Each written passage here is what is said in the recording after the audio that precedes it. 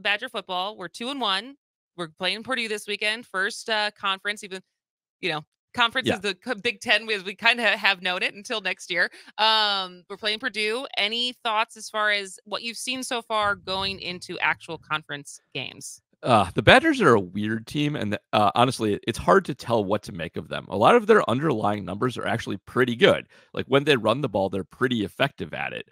It's just they seem really incoherent so far, and maybe that is just growing pains and new personnel and new offensive system and new coaching staff.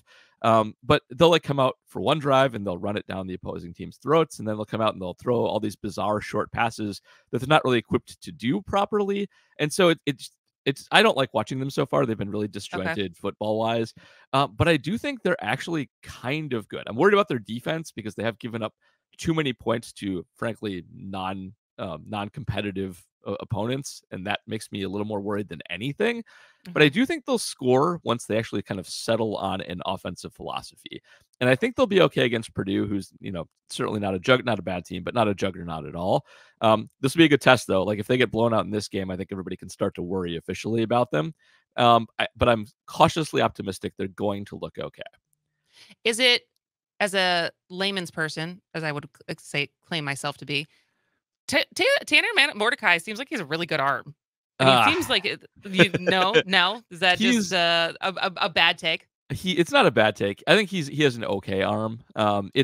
He's like a middling college arm strength quarterback. He's okay. I wish he had a little more polish on his deep ball, and he has this weird. This is way too in the weeds, but he has this weird tick on his short passes where when he releases the ball, the nose is facing down, and it's a common college quarterback and sometimes NFL quarterback problem that you're not gripping the ball properly. It's a detail thing, and it makes your passes tend to sail low, and your receivers have to bend over and pick them up. He does it a lot. It's a footwork problem. It's a mechanics problem. Wow.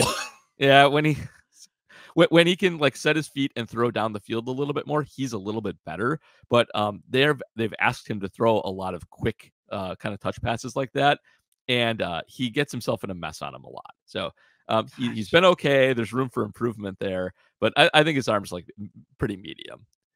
Well, now I shouldn't have asked that question. I should have asked. Well, I could. It's fine. I asked that question because what I wanted to talk about, at least have enough time for. And we only have 2 minutes left.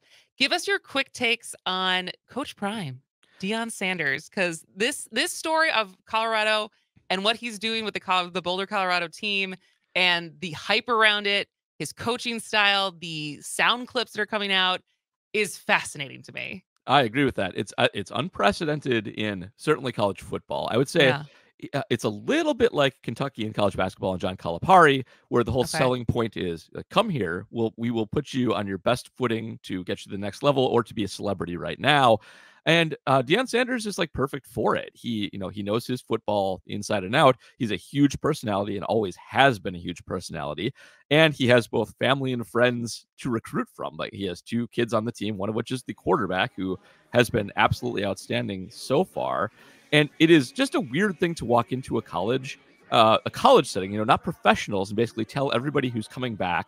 And Colorado was awful last year. They were 1-11, one of the worst teams in college football. Hey, you can stick around if you want, but I'm bringing in all new players, and so none of you are going to play, which is essentially what he did. What he did. Scorched earth. Yeah, scorched earth, rebuilt it from scratch. Nobody thought it would work. It has worked fabulously so far. He has allowed a lot of leeway towards his players.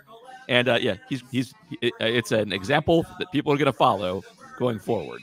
Absolutely. And it's fun to watch. All right, Paul Noonan, you'll be back with the rest of the team. I will not be here, but check out Milwaukee's Tailgate Podcast. Reporting as eligible. Always fun to talk to you, Paul. Have a great day. Thanks. Go enjoy the Brewers. Good luck.